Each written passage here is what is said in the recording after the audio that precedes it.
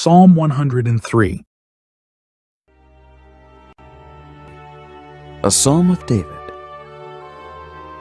Bless the Lord, O my soul, and all that is within me. Bless his holy name. Bless the Lord, O my soul, and forget not all his benefits, who forgiveth all thine iniquities, who healeth all thy diseases, who redeemeth thy life from destruction, who crowneth thee with loving kindness and tender mercies, who satisfieth thy mouth with good things, so that thy youth is renewed like the eagles.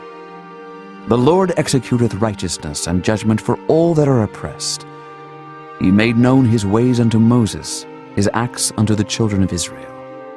The Lord is merciful and gracious, slow to anger and plenteous in mercy. He will not always chide, neither will he keep his anger forever. He hath not dealt with us after our sins, nor rewarded us according to our iniquities. For as the heaven is high above the earth, so great is his mercy toward them that fear him. As far as the east is from the west, so far hath he removed our transgressions from us. Like as a father pitieth his children, so the Lord pitieth them that fear him.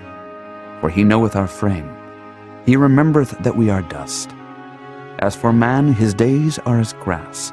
As a flower of the field, so he flourisheth. For the wind passeth over it, and it is gone, and the place thereof shall know it no more.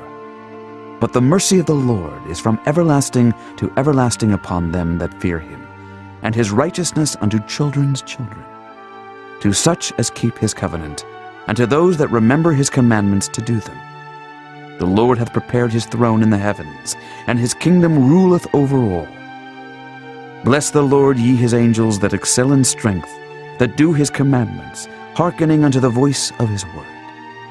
Bless ye the Lord, all ye his hosts, ye ministers of his that do his pleasure. Bless the Lord, all his works in all places of his dominion. Bless the Lord, O my soul.